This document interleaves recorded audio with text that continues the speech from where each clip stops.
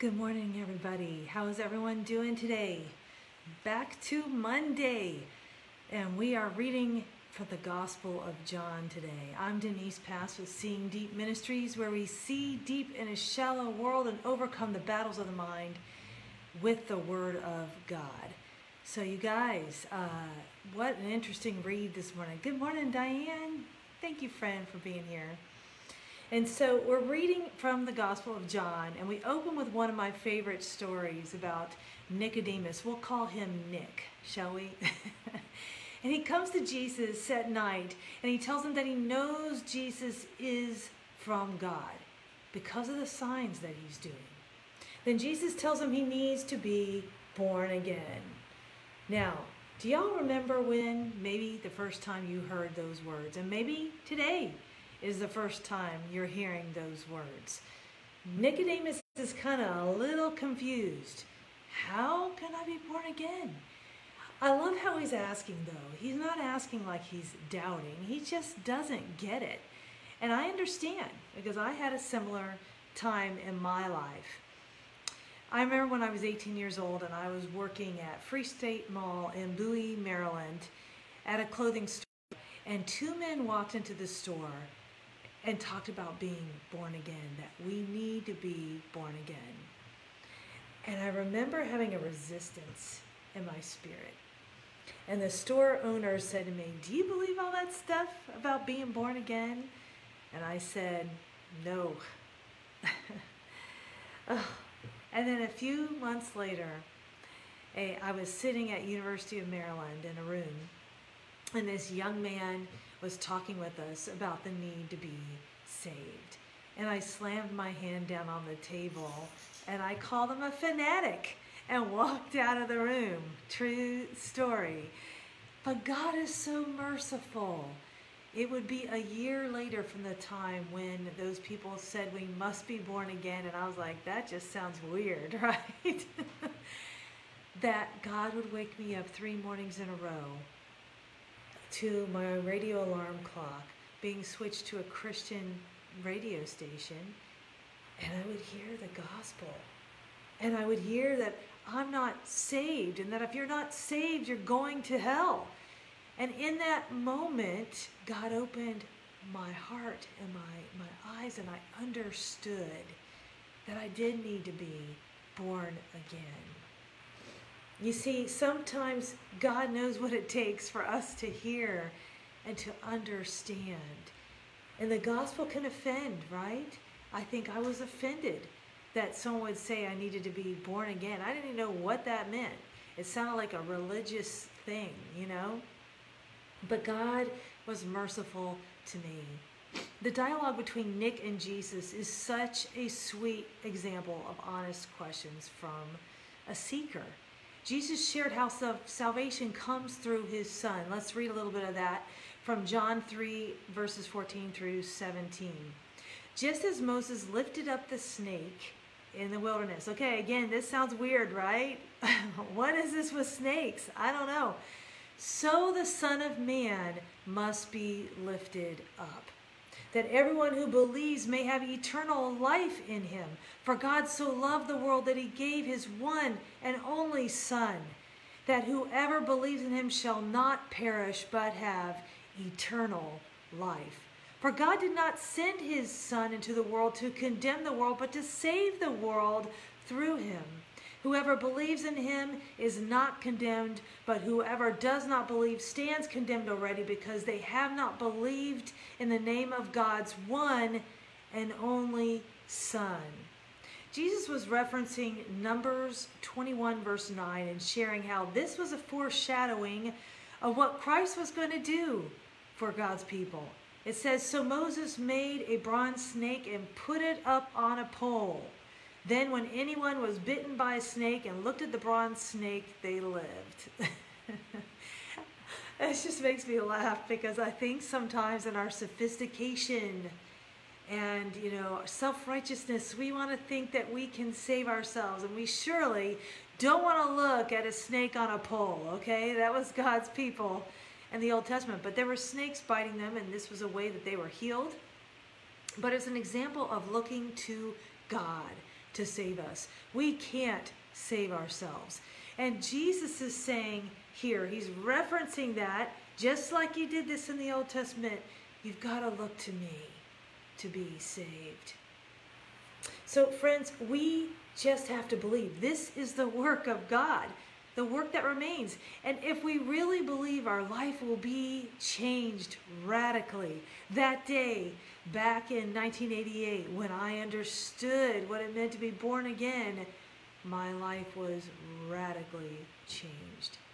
I threw out all my secular music, y'all, and I just started listening to family radio. And this girl who liked classic rock music suddenly was just listening to hymns, because that's all I knew at first. And then I learned about contemporary music, and I was like, contemporary Christian music, wow. My whole world changed. But God is in the business of saving. Praise God. But it can't be our way. And he reaches across every single division that man makes. So first we have this religious Jew, this leader who comes to him. And next we have a Samaritan woman. As we abide, Christ accomplishes these works in us. But from Nick to the Samaritan woman in John 4, Jesus reveals that the love of God does not look at the outside, but the inside, the condition of our heart. I have a podcast episode dropping this Wednesday, continuing the topic of prejudice, that I thought I would share an excerpt from, since it is from the same pages of Scripture that we happen to be reading today. The Samaritans occupied the country formerly belonging to the tribe of Ephraim and the half-tribe of Manasseh. When the 10 tribes were carried away into captivity to Assyria, the king of Assyria sent people to inhabit Samaria. Here's where we get the Samaritans from. This is 2 Kings 17:24, Ezra 4, verses 2 through 11. These foreigners intermarried. We got some intermarrying going on, y'all, with the Israelite population that was still in and around Samaria. Because the Israelite inhabitants of Samaria had intermarried with the foreigners and adopted their idolatrous religion, Samaritans were generally considered half-breeds and were universally despised by the Jews. In John 4, verse 9, it says, the Samaritan woman said to them, how is it that you, a Jew, ask for a drink from me, a woman of Samaria? For Jews have no dealings with Samaritans. The Samaritan woman was an outcast and looked down upon by her own people. She came alone to draw water from the community well, when during biblical times drawing water and chatting at the well was the social high point of a woman's day. However, this woman was ostracized and marked as immoral, an unmarried woman living openly with the sixth in a series of men. She was shamed by others, but not shamed by Jesus. Jesus was the only one who could, in fact, truly judge her, and he chose not to. Jesus' disciples even thought it was odd that Jesus would be talking to a woman, and a Samaritan at that. As it says in John 4, verse 27, just then his disciples came back, they marveled that he was talking with a woman. It was not just where she was from, it was the fact that she was also a woman that caused the disciples to shame her in their own mind. Jesus patiently shared about what true worship is in John 4, verses 22 through 24. It says, you Samaritans worship what you do not know. We worship what we do know, for salvation is from the Jews. Yet a time is coming and has now come, right now, when the true worshipers will worship the Father in the Spirit and in truth. For they are the kind of worshipers the Father seeks. God is Spirit, and his worshipers must worship in the Spirit and in truth. Wow. Scripture of the day is from John 3, from a little bit earlier what I was reading, but now we're going to be in the NLT translation, verses 18 through 21. There's no judgment against anyone who believes in him. But anyone, again, this is all, right, who does not believe in him has already been judged for not believing in God's one and only Son. And the judgment is based on this fact. God's light came into the world, but people loved the darkness more than they loved the light, for their actions were evil. All who do evil hate the light and refuse to go near it, for fear that their sins will be exposed. But those who do what is right come to the light, so others can see that they are doing what God wants. Friends, when I consider that God could have left me in darkness, and He didn't, it makes me want to weep. We encounter many different people coming to know Jesus, right, in our reading today. Sorry. I'm just so thankful for salvation. Do you know anyone who doesn't know Jesus today? It can be a stumbling block. People don't come to know God because they think they can earn their salvation in their own strength. They can't. We need Jesus, and He made a way. There's no reason why we have to stay unsaved. Oh, goodness.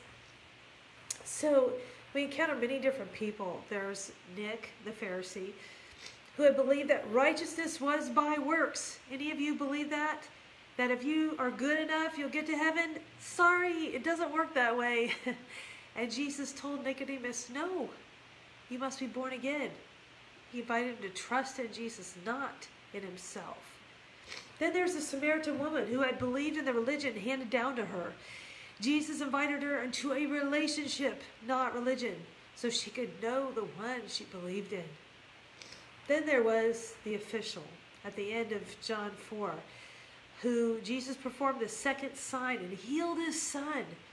He believed because of the sign Jesus did. I think sometimes people don't come to Jesus because Jesus didn't do what they wanted Him to do in their life.